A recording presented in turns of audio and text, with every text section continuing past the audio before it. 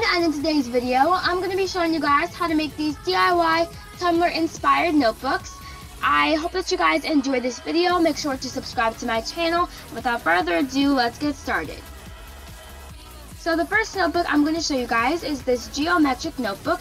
So all you will be needing is a spiral notebook, some spare magazines, some glue, scissors, and a paintbrush. So I'm starting out by using an X-Acto knife and a ruler. Basically, I'm using these materials to cut out a template for my triangle. Basically, you don't have to use these items. You can use a pen and trace them, but I wanted to use an X-Acto knife to make the template, and then I just began tracing all the triangles onto the magazine, and then I began cutting them out.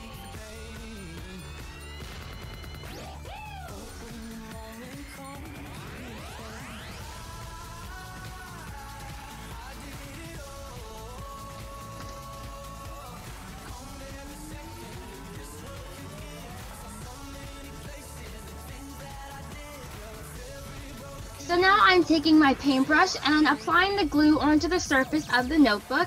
You want to do sections at a time. So once I have applied the glue to the top of the notebook, I'm going to begin placing the triangles in rows. So the first row, the triangles will be pointing downwards, and the second row, the triangles will be pointing upwards.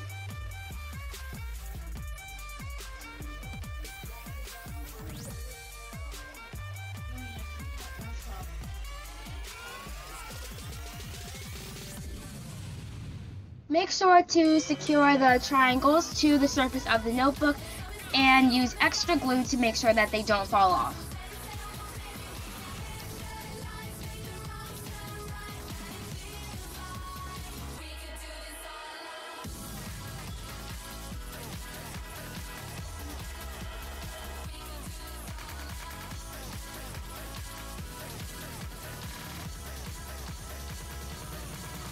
And you're all done. The next notebook is the Tumblr notebook, so all you'll be needing is a spiral notebook, your printer, computer, some glue, and a paintbrush. So I went on to PicMonkey.com and began making a Tumblr collage, and I will make sure to have the link to this collage down below to where you can use it if you want to use it. And I just downloaded a whole bunch of Tumblr pictures and then began placing them any way, shape, or form that I wanted. Saved it, and then I printed it out. Now I'm taking my notebook, I am peeling off the extra paper.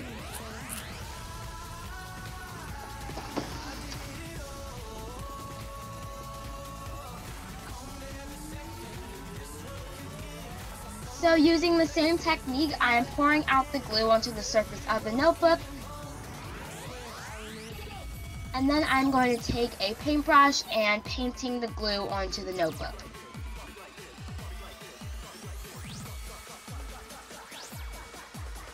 And then I'm just securing the piece of paper onto the notebook to make this super cute Tumblr inspired notebook. And to make sure that the edges don't peel up, I am just taking some more glue and putting some glue onto the edges of the paper.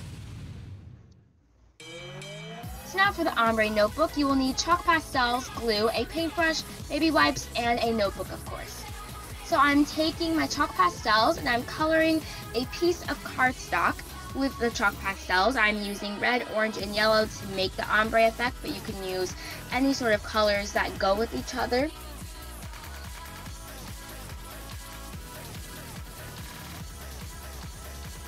Make sure to color the paper vigorously so that you have a lot of the pigmentation on the paper. Now I'm taking my baby wipe and wiping down the cardstock to blend the colors together. And repeat these steps a couple of times to get the desired color effect.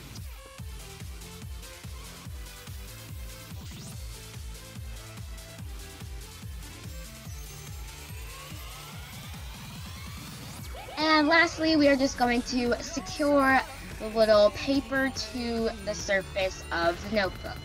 And because these composition books are smaller, you are going to need some scissors to cut off the excess, because I'm pretty sure that the cardstock will not fit your notebook completely, so just make sure you have some scissors on hand to cut off the excess.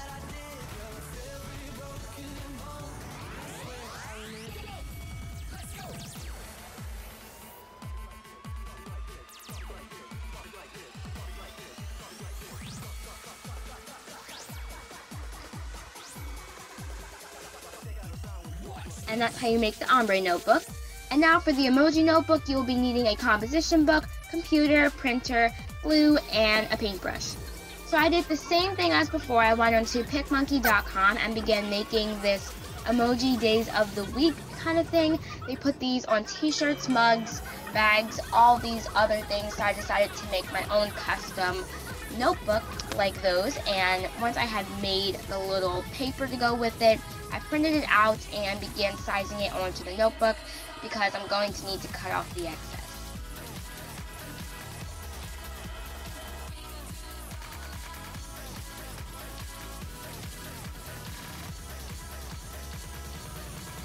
And like before, I'm just painting the glue onto the notebook and then securing the paper to the notebook.